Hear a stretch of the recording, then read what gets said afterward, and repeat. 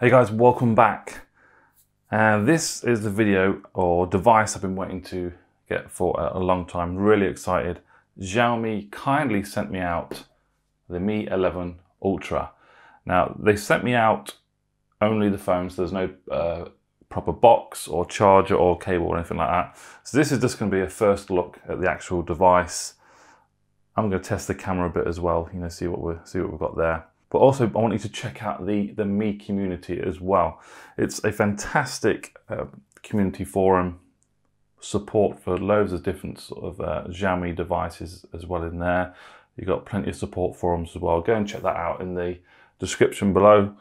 And without further ado, here it is. This is the box it came in. This is not what any retail packaging experience will be like. This is just from Xiaomi themselves. They sent me the ceramic white because that's what I asked for. Goodness, oh my goodness. So this is going to retail around about £1,000, I believe.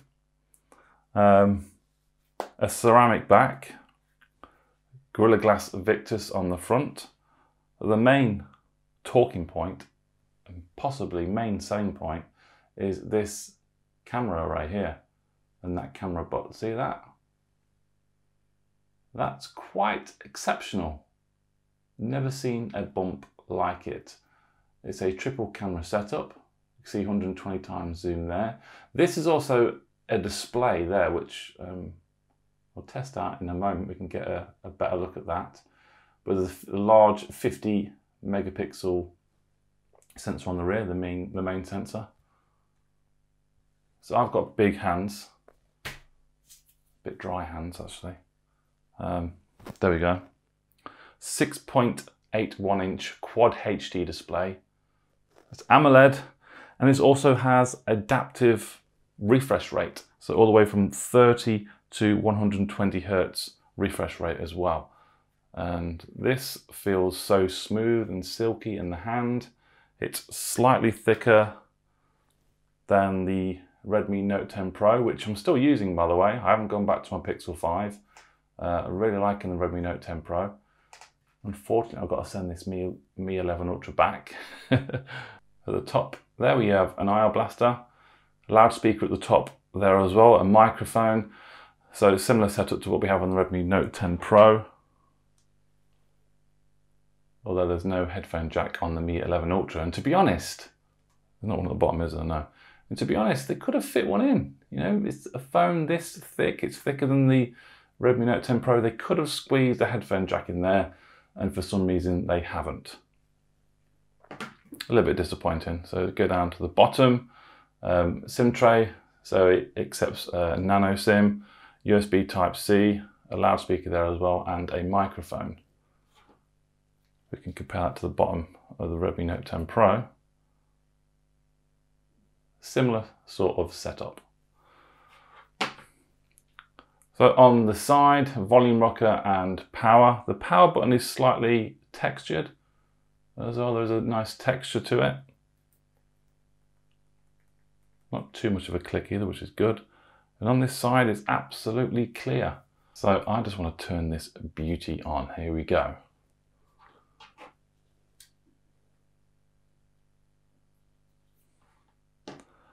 So it's powered by the latest Snapdragon 888, and it goes up to 12 gigabytes of RAM, I believe, as well. 256 gigabytes of internal storage. And it's 5G as well. You can see the 5G there at the bottom. 5G ready. Superb. So I'm going to quickly set this up. Here, look, you can see the screen. Sort of thicker bezels at the corner there. It's kind of curved, isn't it? And then on the side slightly, let's take a bit closer look at that. The sort of curved corners there, you can see. So not end to end. Okay, let me set this up and I'll be back. Here she is, all set up, installed a couple of apps. I've tested the camera out as well, set up fingerprint sensor. Let me just take you a little bit closer to this gorgeous glossy display. really reflective. Obviously incredible and amazing viewing angles, look at that. So this is 120 Hertz. Super smooth. I'll show you the settings on that in a moment. Yeah, absolutely blown away at the moment. Let's look at it. A nice little display there on the back. It's got the time. It's also got the battery indicator there as well. Let me show you the fingerprint sensor because it is in screen as well. So let's start sort of like that. It is fast. I'm personally not a fan of in-screen fingerprint sensors, mainly because trying to find the actual location like that is a little bit of a pain in the bum, but it's fast and seems responsive. So that's good. You've also got always on display as well. There you can just see that. You can set the different designs as well. I've got a little clock there as well, which shows the notification there at the bottom, as well as any notifications you may have. So that's cool. You can see the fingerprint sensor there, and there we go. That is quick. So I've opted for the app drawer setup. You can go for the classic pages with the apps all across there, but I do prefer a nice app drawer. So I've opted for that. I'll quickly show you a few of the settings because this is just a quick sort of first look. There is NFC available in here, but I jumped straight to the display options. You have light mode, dark mode, but the main thing was display resolution. You can set that yourself. You can set down to FHD plus, full HD plus. Obviously that's going to preserve battery life. There's an option there which helps you switch resolution automatically to save power. You can have that on or off. Let's just turn it off. I don't want to save power for the moment. Oh, I'll just done that. Where will I go? I want the full experience. So look, 120 Hertz refresh rate, Quad HD. There's also got an AI image engine. So there's super resolution. You can enhance your videos. So it upscales the resolution of videos. Pretty cool feature. AI image enhancement, HDR enhancement as well, and MEMC, so it adds additional frames to make your footage look even smoother. Now I do believe, not about believing actually, don't schedule job, but dark mode, it does look so much better on camera, doesn't it? The black and stuff. Look how smooth that is. Yeah, absolutely amazing, it really is. So some of you may know, if you can just see that there, it says sound by Harman Kardon, okay? This is all that. You just need to buffer that a little bit. You can just see that there, etched into the top of the phone. Let's test these speakers out then, because I'm sure we're gonna have a splendid experience with sound. Okay, we are here, are you ready? It is around 50%. Dance. One thing I want to check is whether there's equal power to each loudspeaker. There's one at the bottom here. Let's turn this right up. Wow, that sounds incredible for a smartphone. That's the bottom, and that's the top.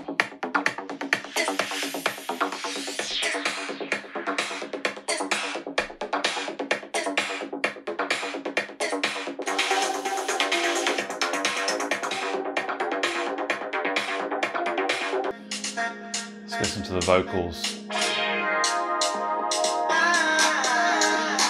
That's crystal clear, guys.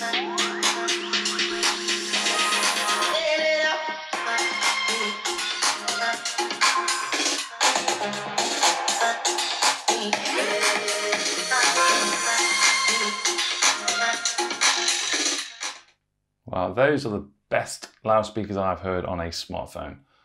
Absolutely. Sound by Harman Kardon. Some nice, rich low end in there in both loudspeakers. Equal amount of power from both. Kicking out the same frequencies. Beautiful, really is. Clarity. Perfect. Okay, so I'm about to play some YouTube footage. It's actually 8K, Ultra HD, HDR 60 FPS. Now the actual resolution on the Mi 11 Ultra is 1440p, so it's 3200 by 1440. And when we have a look at some of the settings here, we have available on this video, we can actually view up to 4K 2160. But we're going to keep it at 1440, 60 frames per second HDR, which is the actual screen resolution as well. And providing I've got a decent enough Wi-Fi connection, we should be able to string this nicely and should be able to get a nice look at that beautiful, beautiful display.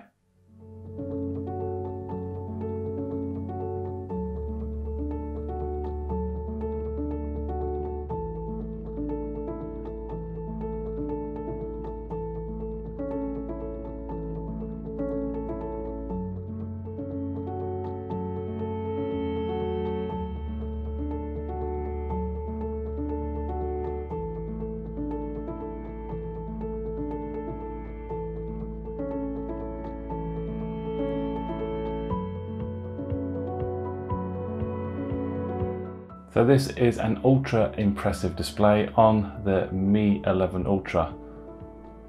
1440p resolution, 120Hz refresh rate. It is adaptive though as well, so we may not be experiencing 120Hz here at the moment.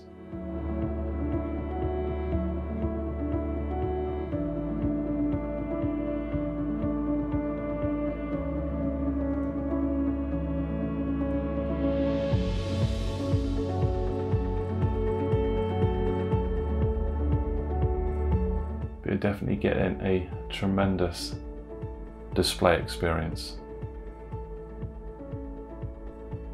Look at that. And my Wi-Fi buffering is pants. How dare you? Look at that.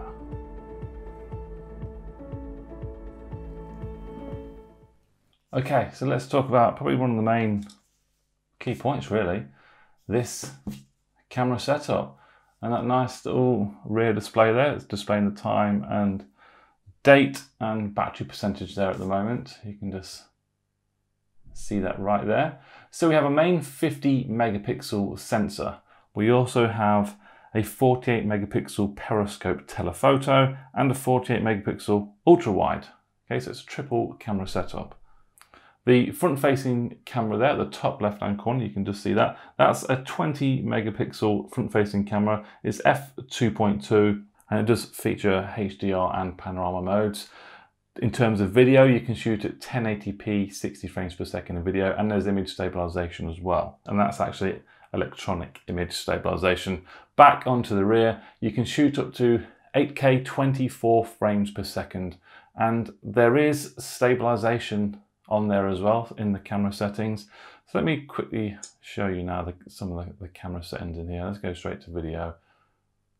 All right, we can see that right there, okay? So if you go into 8K 24 frames per second and go into settings, image stabilization is not grayed out, so that is available. HDR10 Plus, that's turned on. HDR10 Plus in 8K as well. That's great. 4K 60 you can shoot up to. 1080p 60 as well, and 720p 30. I don't even know why they bother including that anymore. Need to get rid of that. You can also shoot in macro mode as well by turning that on. So 4K 60 is probably maybe one of the more popular choices people were choosing. So yeah, image stabilization is still on and HDR10 Plus. I wanted to clear that up because in the Redmi Note 10 Pro, there's no stabilization in 4K 60. If we switch back to photo mode, and if we click that there is a display preview button there, a rear display. And if we spin it round, you'll see, oh, that's on the rear, isn't it? Yeah. So the rear camera, you can see the display there. Let's just chuck a bottle of water under there. Don't know what I'm doing. Yeah, look, you can just see my face now, look. I can look at that and take a selfie from there, which is pretty cool. Now, the thing I've found out, the display is actually from a Mi Band display, which is pretty cool.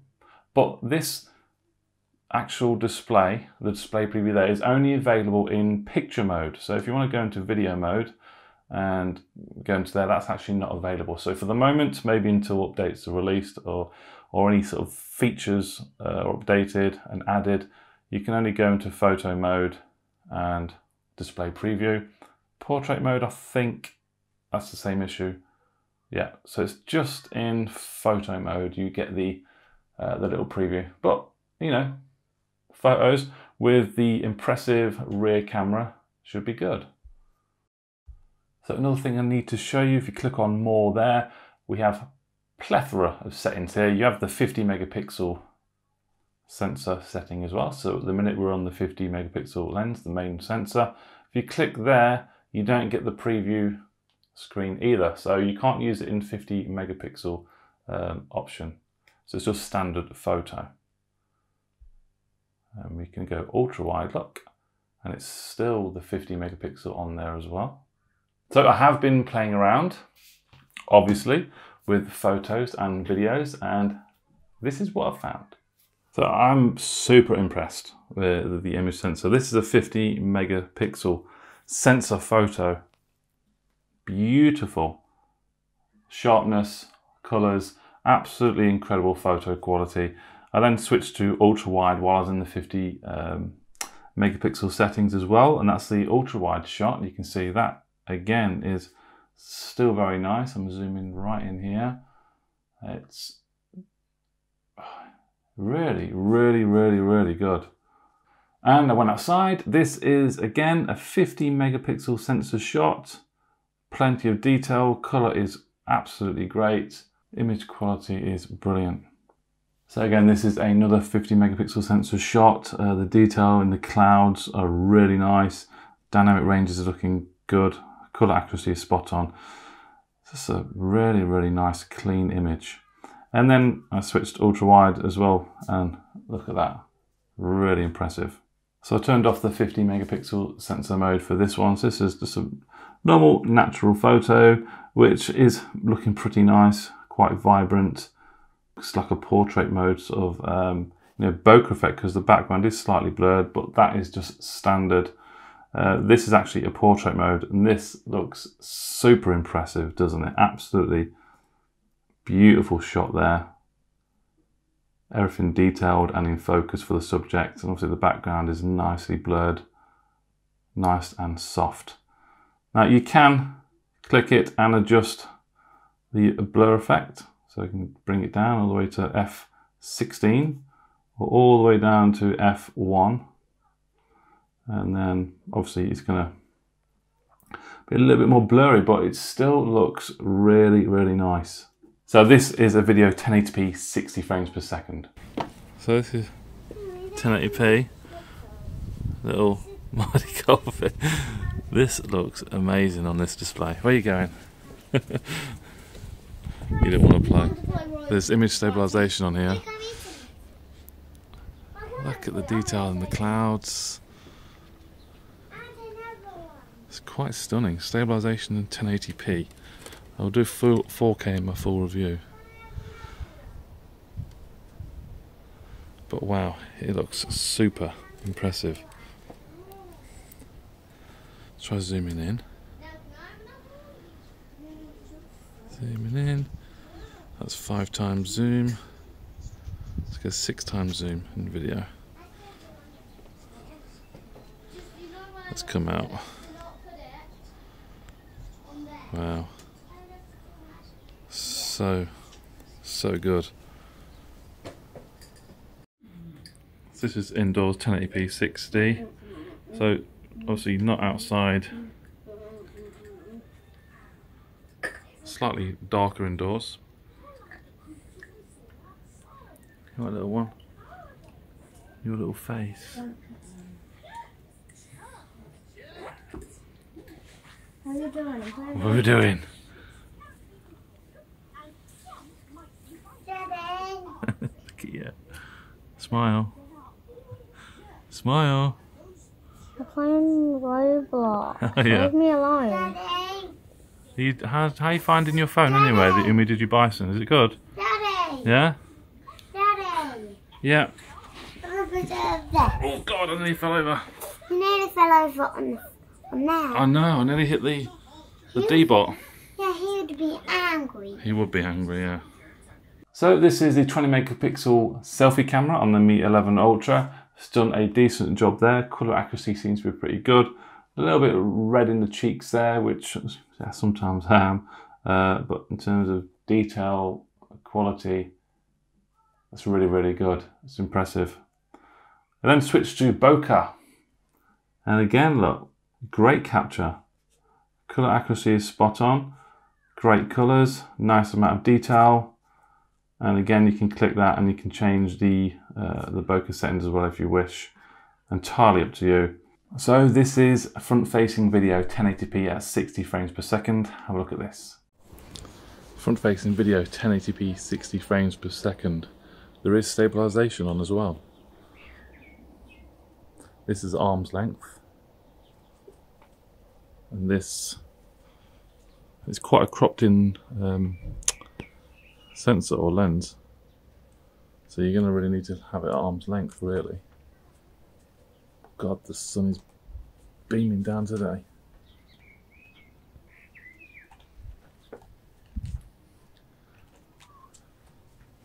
What do you guys think to that? Let's go in quickly. And we're in. How's that looking now? That's looking good as well. Very stable. I just want to quickly cover this Movie Effects. Seen this advertised on their launch event as well. There's magic zoom, slow shutter, time freeze, night time lapse, the parallel world as well. I did actually experiment with the parallel world video. Have a look at that. Wow, this parallel world is really trippy. So there is multicam settings. Click on that. Activates pretty much every single camera on there, and you can choose which cameras you want active in multicam. So we can have the 1x or 0.5 times and the front camera. We click that. So now we have the front camera and the rear camera on at the same time, which is a pretty neat tool. So that is it. A good look at the Mi 11 Ultra. First sort of impressions. Absolutely blown away. I mean, look at this smooth scrolling, 120 Hz refresh rate. But like I keep saying, it is adaptive as well, so it might not be currently that at this moment in time, but look, that is really, really smooth. Absolutely impressed with the camera setup and all the features, which does probably warrant this bit of a, you know, the chunky camera around the back there. So it does add a bit of thickness to the device, but it's got some fantastic tech inside there as well. So that's definitely warranted. The fingerprint sensor seems very good, accurate and responsive. The loudspeakers setup it's simply incredible. The sound quality is really, really top notch. Just absolutely blown away at the moment. I mean, some more specs for you. It's got a 5,000 milliamp battery. It does support wireless charging as well. It's 67 watt fast charging and 67 watt wireless charging as well, I believe. Also supports reverse wireless charging, but that is only at 10 watts, which, you know, absolutely fine. That will definitely work. A couple of fingerprints there on the back, this ceramic back, but it does feel so beautiful in the hand, guys, and looks really, really nice too. So this is the first impressions. I will be doing some gaming on this device, putting it to the test with some high intensive games, a gaming review, and I will come back with a full review as well. Yeah, let me know if you want to see anything particular on this device, and I'll see if I include it in the review. Thank you very much for watching, guys. Please give the video a thumbs up, subscribe, and I'll see you soon. Bye-bye.